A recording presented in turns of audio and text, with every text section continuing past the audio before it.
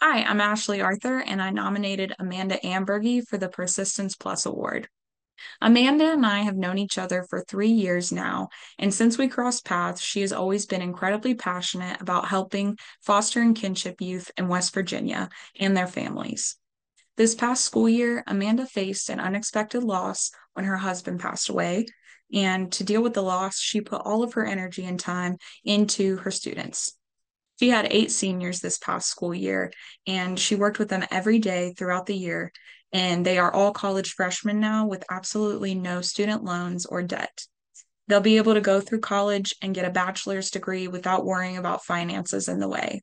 This is a huge accomplishment for anyone, but especially for someone that was facing so much in their personal life. If you know Amanda, you know how much she cares and loves her job and the work that she does. And we are so proud of her and glad that she's getting this recognition. Hi, my name is Mandy Amburgey, and I just want to thank you for the award, Persistence Plus Award. Um, I just want to say I love my job, and I think that's what makes it easy for me. I love coming to work every day, and I think that's the key to my success is I just love what I do and I show up every day.